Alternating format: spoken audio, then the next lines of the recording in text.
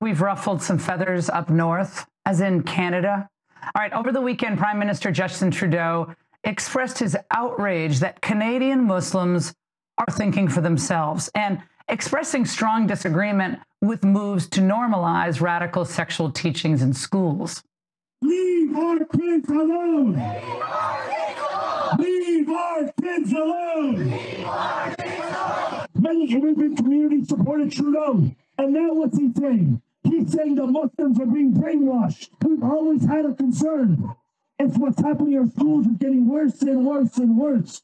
And now they've crossed the red line. Our children are our red line.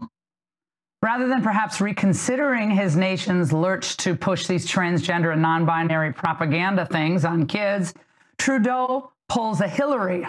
Yeah, he blames the vast right-wing conspiracy.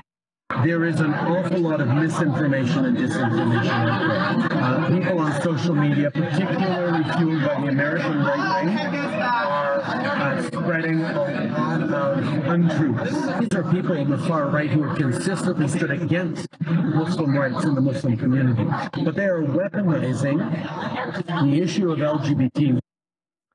Of course, the angle was the first in cable to showcase Muslim parents, those who are fed up with sexual indoctrination squads and who are now working with social conservatives to stop the madness.